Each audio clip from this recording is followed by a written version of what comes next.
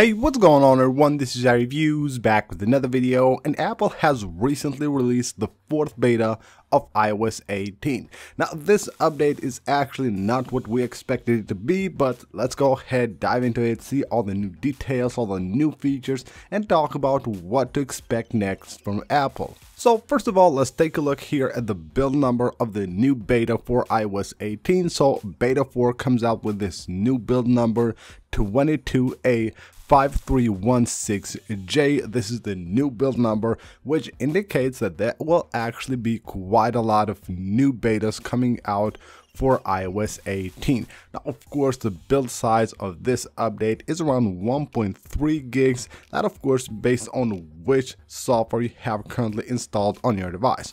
On my device, in which I had beta 3, but I didn't have the re-release of beta 3, it came at around 7 gigs, so that of course will be different always for different people. And now let's move on and take a look at some of the new features and changes that Apple has added to iOS 18 with the 4th beta. First of all, on the home screen, you will see right here we have a new stocks icon, which is not a lot different from the old one, but it has been updated with some new details. Also, a very welcome change is that now on your home screen, when you have your widgets here, they will change based on how you have set up your icons here. So they go to the dark mode when you have the icons on the dark mode, which is really awesome. Also, we have another change right here. So if you scroll down on your app library and you go to your hidden apps, you will see here we have actually a redesign right there for the hidden apps album. Moving on into the settings app, we have a couple of very welcome changes here as well. First of all, the personal hotspot settings section is back right here on the main page of the settings app, which is really awesome. Much easier for you to have access to your personal hotspot settings. And then lower here you will see that we also have iCloud. So we have the App Store, Game Center, then it's iCloud, and of course the wallet as well. Now this will be the same as the iCloud settings that you have at the top of your settings app. They have just placed it now right here. And going here to the network you're connected to under Wi-Fi settings, you will see that we have something called here rotate Wi-Fi address. Now this has just been updated from the last version. You can see right here it basically has the same description, but now it says rotate Wi-Fi address. Moving on into the camera settings, if you go under camera and then you go preserve settings, you will see you have one more option here. We have a new option for controls menu. So if you want to preserve your settings on the camera app for your controls menu, you can now just enable it here.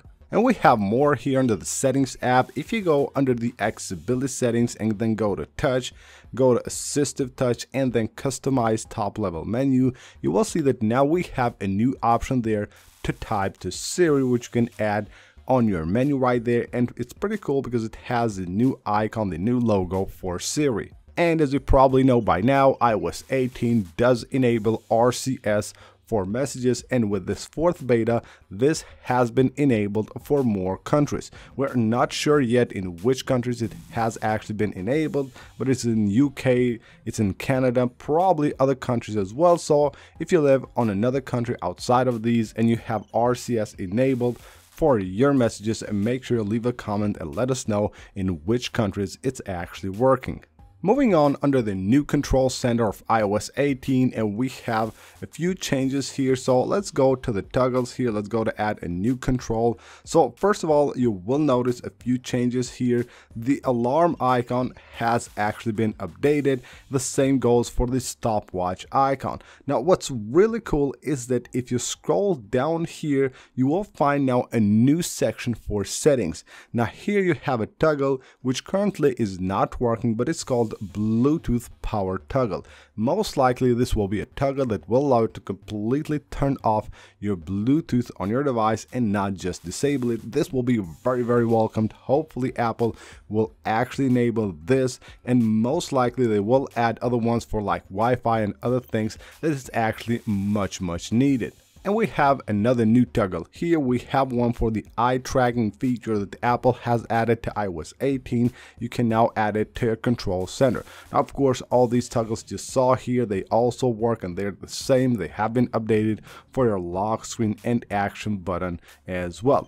And as you probably know, we also have a new animation on the flashlight. So you can see right here this animation that has actually been updated again with this beta. And as I'm hearing from other users, this now is available for the iPhone models, as for the iPhone 15 models as well, not just the Pros but all the iPhone 15 models, which is really awesome. Moving on into the Reminders app, we have a really nice touch here. So on the Reminders app, you will now get the undo and redo button. The same that you get on the Notes app. It has been there a long time ago, but now you also get it on your Reminders app. On the Photos app, when you open it for the first time on iOS 18 Beta 4, just underneath your collections and your photos, you will see this pop-up right there. It says swipe for more, where you can view your favorite and all your collections and all that. So just giving you a suggestion on how to actually discover your pictures. Now with iOS 18 Beta 4, Apple has added some updates to CarPlay as well. We finally have the new iOS 18 wallpapers for CarPlay. Of course, they're on the light and dark mode, and also the CarPlay player has been redesigned and now it has a much larger album art. And now that we're done with the features, let's just talk about some of the improvements that I have been able to notice on the 4th beta of iOS 18.